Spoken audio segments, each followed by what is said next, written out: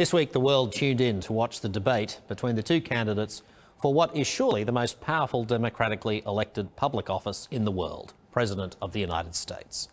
A contest for power. But where does real power lie? What can change the world? What can change human hearts? What can change the future and eternity? Is there a power like that? From the first chapter of the Bible to the last, the answer of Scripture is that the power that drives the universe is the Word of God. God speaks, and from nothing creates everything. God speaks, and kingdoms rise and fall. God speaks, and the dead are raised. The prophets of the Bible are the heralds of what God is doing by his word. Jonah, the prophet of Israel, is one such messenger in the 8th century BC, when Assyria was the regional superpower. But in an extraordinary twist, Jonah, the herald of God's powerful word, abandons his calling. Jonah is the reluctant prophet. God gives him a mission to go to a pagan nation, the enemy of his own nation, and preach to them. But in chapter 1, he boards a ship and flees from his commission. But God cannot be escaped, and when Jonah is tossed into the sea, God sends a great fish who saves Jonah from a watery death and vomits him out on land again. And so God renews Jonah's mission. Chapter 3, verse 2 tells us, the word of the Lord came to Jonah a second time. This morning I want to think about the word of grace, the word of judgment, and the word of repentance. Firstly, a word of grace, verses 1 to 3. The second half of the book of Jonah opens in almost exactly the same way as it began. Then the word of the Lord came to Jonah the second time, saying, Arise, go to Nineveh, that great city, and call out against it the message that I tell you. God is a God of second chances. In chapter 1, we're told the Lord said, Arise and go, but Jonah rose and fled. Now the Lord says, Arise and go. And verse 3 says Jonah arose and went to Nineveh. In chapter 1, we're told Jonah fled away from the presence of the Lord. But now we're told he went to Nineveh according to the word of the Lord. When the Lord commissions Jonah again, it is a word of grace from the God of second chances. When Jesus is arrested, Peter denies him 3 times. But when Jesus is resurrected, Peter is restored and commissioned as his servant. Saul is on his way to Damascus with papers for the arrest and execution of the Christians when he's met by the risen Lord Jesus and commissioned Paul, apostle to the Gentiles.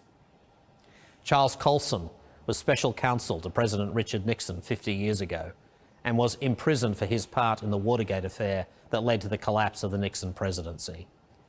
One night in 1973, he found himself sitting in his car, overcome with grief. He wrote, "This so-called White House hatchet man, ex-Marine captain, was crying too hard to get the keys into the ignition. I sat there for a long time that night, deeply convicted of my own sin." He trusted in Christ, pled guilty at his trial, and after his release from prison, established Prison Fellowship, which became a global ministry to prisoners. But Chuck Colson's story is every Christian's story. You can make a start with God, whoever you are and in whatever situation you find yourself. The God who made the dry land and the sea, the God who made everything and to whom everyone will give account for their life, hates nothing that he has made and will welcome us despite our failings and foolishness. You can make a start with God and you can get things wrong and start again. Every Christian knows that we do not start with Christ and we do not walk with Christ on the basis of our performance, but only on the basis of his grace and compassion. Jesus has borne in his body the due punishment of our sin, so that there is a limitless supply of grace and forgiveness to start again, again and again, and the help of his Spirit to make us like him. When the word of the Lord comes to Jonah again, it's a word of grace from the God of second chances. Second, the word of judgment. Nineveh was one of 3 royal cities in the Assyrian Empire. It was not the largest of them, although we're told it was exceedingly great and 3 days' journey in breadth.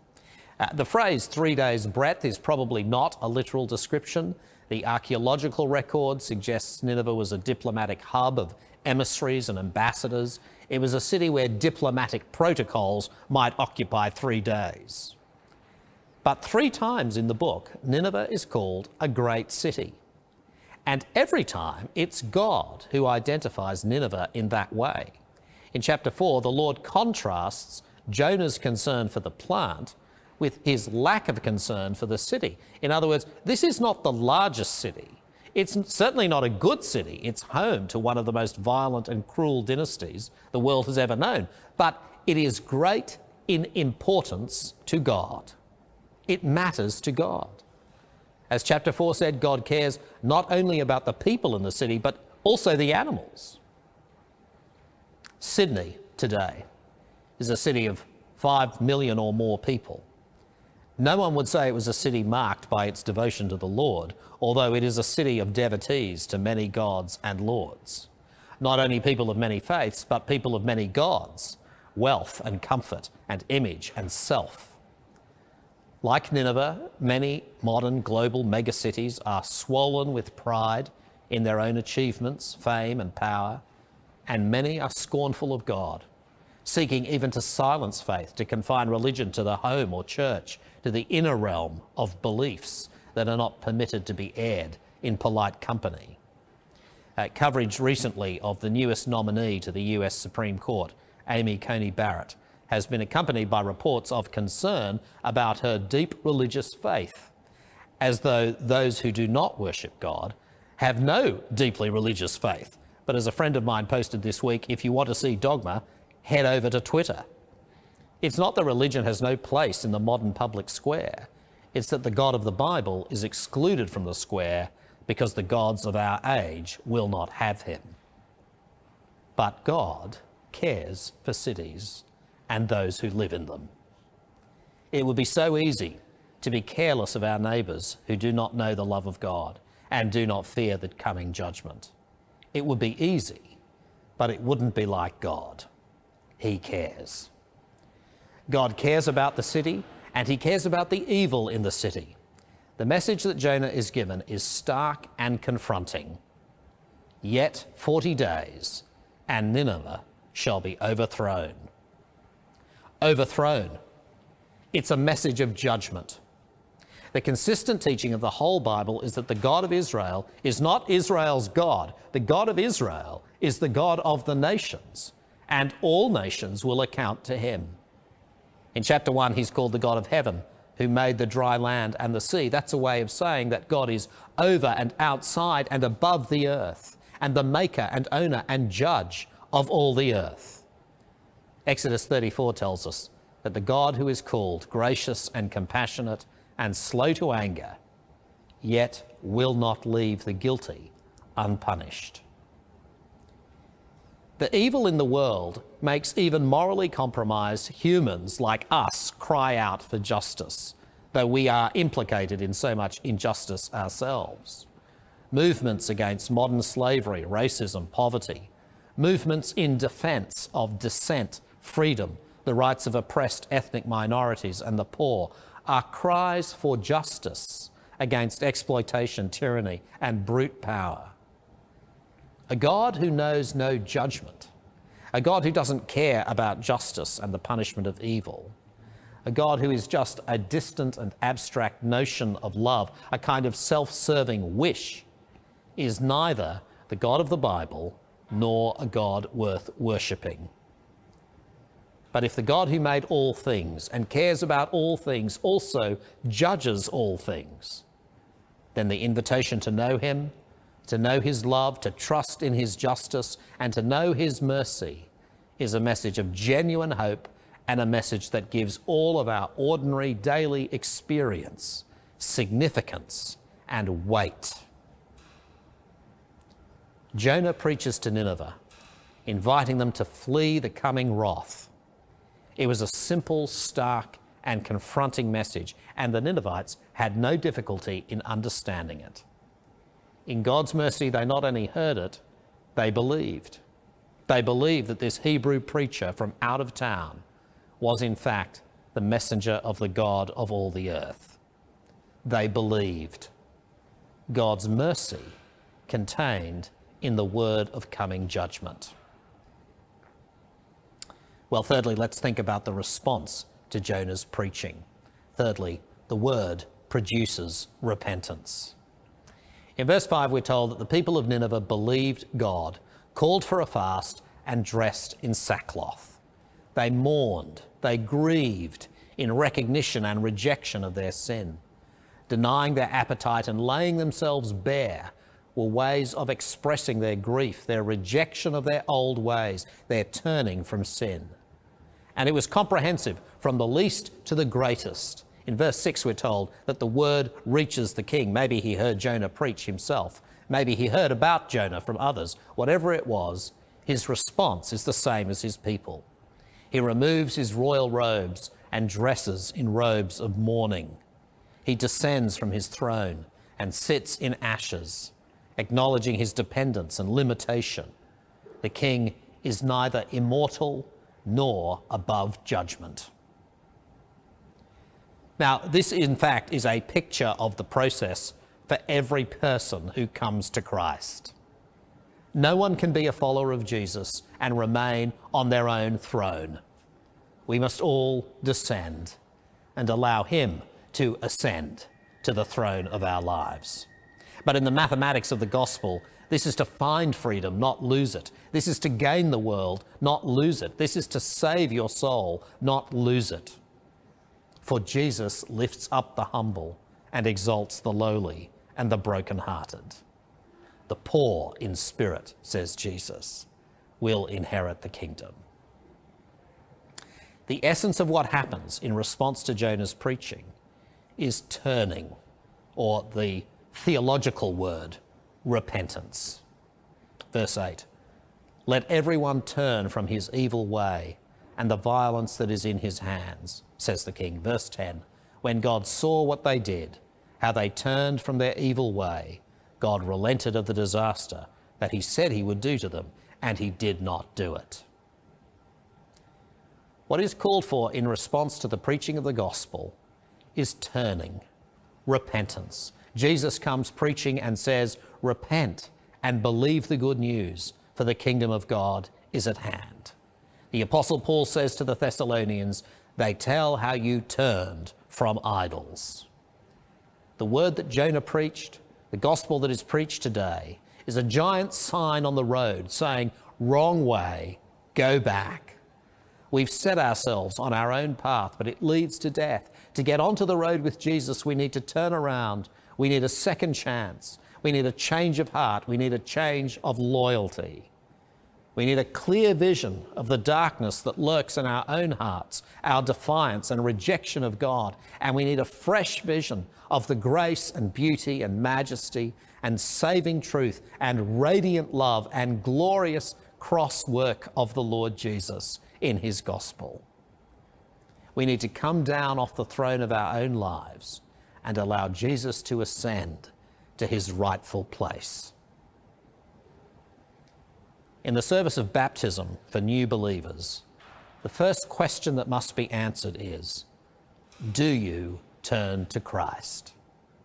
Do you turn to Jesus as Saviour who washes away your sin? Do you turn to Jesus as Lord who commands your life? Do you turn to Jesus as your rescuer from the judgment to come, as your master in every moment, every relationship, every decision? Do you turn to Jesus as the one who is your food, your drink, your wisdom, your wealth, your hope and life? A word of grace, a word of judgment, a word of repentance, and lastly, a word to the church. At the same time that Jonah was preaching to Nineveh, Amos was preaching to Israel. Amos chapter 2 says, they sell the innocent for silver and the needy for a pair of sandals. They trample the heads of the poor as on the dust of the ground. They deny justice to the oppressed. Father and son use the same girl and so profane my holy name. They lie down on garments taken in pledge, and they drink wine taken as fines. God's people, Israel, are guilty of injustice and wickedness and immorality just as much as pagan Nineveh. God sends to Israel a prophet warning of the judgment to come at the same time that he sends Jonah to pagan Nineveh. Nineveh repents, for a time at least, but Israel do not. Nineveh repents from the greatest to the least, but in Israel only a remnant, a small number, are found faithful. In Nineveh, they humbly and urgently call out to God. Who knows, the king says, perhaps God will relent. But in Israel, they presume upon God and take refuge in their empty rituals. In Amos chapter 4, the Lord says scathingly, "Bring your sacrifices every morning. Brag about your offerings. Boast about them, you Israelites, for this is what you love to do." Jonah the prophet is outraged by God's grace extended to the Ninevites, who were godless and undeserving. But the message of the book of Jonah to the people of God, then and now, is this: have we repented? If Israel is guilty of the same sins as Nineveh, then Israel must repent.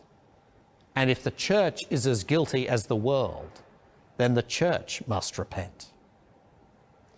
We are rather good at identifying the sins of the world for which the world will be judged. But is the church guilty of the same sins?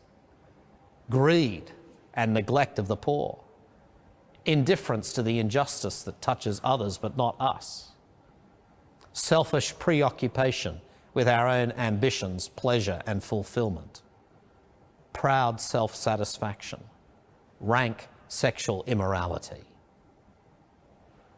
Why does the Bible contain a story of the comprehensive, if temporary, repentance of a pagan people, if not to say to the people of God, have you repented? The Thessalonian church provide the model. They turned from idols and they turned to the living and true God to serve him and to wait for his Son Jesus, who rescues us from the coming wrath. The first baptism question is, do you turn to Christ? But it is not only a question for those to be baptized, it is a question for every Christian, every day, in every context. Do you turn to Christ? The word that changes the world, the word that raises the dead, the word that changes eternity, the word of the gospel to everyone under heaven. Turn to Christ and live.